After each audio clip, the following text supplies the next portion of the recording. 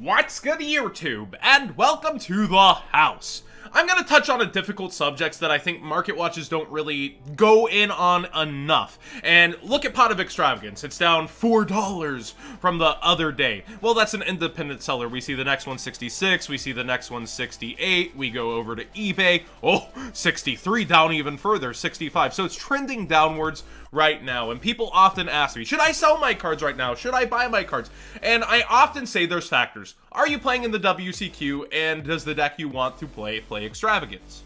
Well, if your answer is yes, hold on to them. Play your best deck, what you like the most for the WCQ. You're paying travel, you're paying hotel, etc. Like, you are doing a lot. Play the deck you like the most. Don't make some expected value loss that could be totally trumped by a couple of buyouts.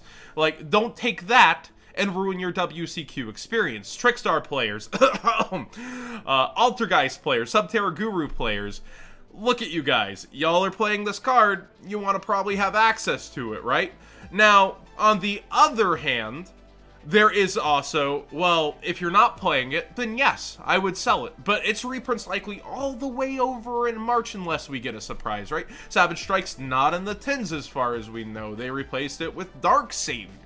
So we're looking at the 100 card set in March that's like Dual Power or Duelist Saga or Kaiba Collection to probably reprint this card for us.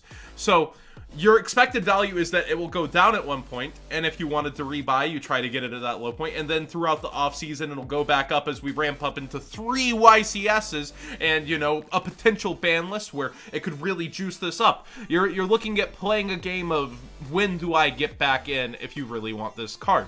So, time is money. The amount of locals you'll play this in is also money. Actual use value is part of the deal. So whenever I say I would get rid of it, it's because I wouldn't be playing Pot of Extravagance at an event. Now that we've cleared that up, let's also look at another card. Phantasme, back up a couple dollars towards that $90 mark. You see, whenever something goes up in a set, the other also tends to trend down, whether it's tied to it or not. Sets become top heavy, and the rest tend to trickle down Yu-Gi-Oh-nomics. Such is not always the case, obviously, but the more top heavy something gets, the rest tends to fall because opening the sealed product means, well, this card gets back the money, thus these become cheaper because sealed products still exist. It's not a just blanket universe of single prices. You have to remember, when something becomes worth ripping open the product, more and more product gets opened. Top 10 side cards. Konami released them, and I just wanted to note, there is an actual prize card electric virus. The forgotten prize cards, the Battle Pack Star Foils. So, $30 for an electric virus. Are you really playing electric virus if you're not playing the prize? The prize card version can just take any monster, right? The jokes. But seriously, if you're looking for max rarity WCQ, that's what you feel great with. These do exist, and that's just a friendly reminder. But it's pretty cool that the commons are actually still easier to get, despite having such low pricing. It's still pretty easy to get them, and if you buy multiples from certain people, you can still get them cheap. It's nice to see that a card that everyone's scrambling towards is currently still able to get for a nice price. And on that note, Lancia has its holofoil reprint coming up, so sellers, despite low quantities of this, are still selling it cheaper and cheaper because they know the reprint is coming. So it's nice also to see Battles of Legend offer some coolant going into the WCQ on certain cards, despite its presence not being directly there for the WCQ. So very low quantities on certain variants, OTS, but the prices aren't just becoming super ridiculous, all thanks to Battles of Legend.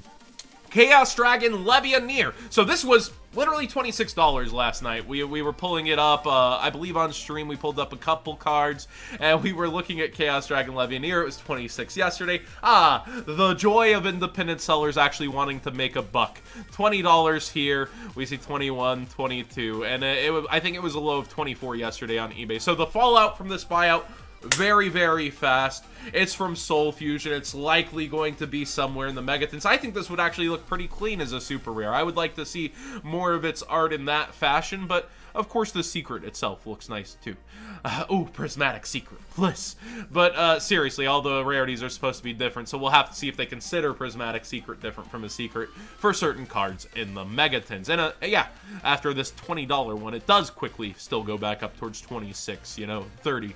But you have eBay creating some free competition also that it can somewhat quickly go back up to, but we're seeing fallout, which means the trend will be more people are going to list this towards 20 than 18 and want to make their sales. Now, do you remember that guy in the comment section going off about Volcanics? I think he actually created a meme that spiked upwards to a ridiculous amount. We have the official secret rare Volcanic rocket buy. Believe I'm saying this. So yeah, the unlims have been like towards 20 it seems, but the first eds lowest are $60. Where's my Volcanic support and reprints? Where's prismatic Volcanic rocket? Oh man, $50 over here for the lowest near mint first. But this isn't the only card. There's actually not a single first ed ultimate rare Volcanic shell, I believe, that I saw on TCG Player the other day. We'll see if it's updated. Nope. All near mint, or you're looking at moderate play copies. Luckily, over on eBay, if you are looking for Volcanic shell, these might be some of the last cheap ones. But who knows how many this man's has? More than 10 available first ed Volcanic shells. You looking for a hot investment? You see what I did there? You're looking for a hot investment? This is just the power of memes. We've seen memes. We've seen Sphere Mode hit 40 from memes despite minimal use in a meta game at one point, right? We've seen memes become money. This is another example. So you're looking for a hot investment? We got $13 Volcanic shells here on eBay before they're quickly $20. And just non-existent on TCG Player. The first ed's just hard to get. Blaze Accelerator similarly, market price 12. I can't believe this. This is like one of those deeper conversations. $12 and the lowest ends up being 20 here. And JRB Jobber Collectibles, 20 over here. Here's my thing with this. When I look at these cards that were not that good, that had niche play, and we stare at them and see that Champion Pack Supers after years and years go from $2 to $5 to, just because they can't replenish on the market, to $20. What's the future of OTS pack supers? Because they're way easier to get. It opens up this broader conversation. Of course, Turbo Pack and, you know, Champion Pack, Tournament Pack, those are a little different and much older and less in quantity. What's the future collectability of OTS pack supers? What do you guys think? Do you think the quantity is just far too much to ever reach this point? Or do you think once something becomes meta, oh heck yeah, it's gonna go up? Like, a good example, I think, is Wyver Burster. The super rares for this and Collapse Serpent, oh yeah, they shot up despite being Astral Pack, which is somewhat newer to the quantities and stuff that would be out there for sellout, yet despite fallout afterwards, stay up there because they're that in demand for hollowing out the deck.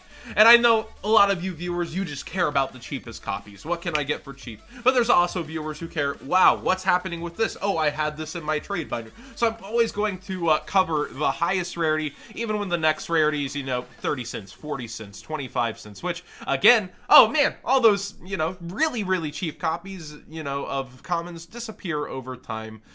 With the new TCG Player system. And what's my final tab? Oh yeah, I wanted to cover Dual Power here. So, speaking about those March sets, it really feels like, with Duelist Saga, with Kaiba Collection and Dual Power, so many get open, and the cards are so guaranteed in a 100-card set where it's just so easy to pull things, that nothing really recovers in price. And permanence still holding down, as if you pull this, you got your whole Dual Power back.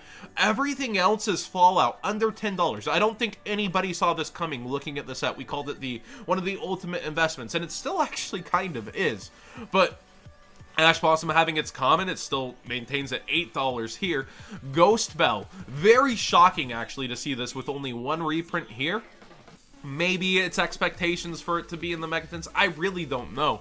But it's kind of shocking to see it down this low right now. Nasher, a card original to this, started much, much higher with much more hype, and there were other Cyber Dragon buyouts around its release.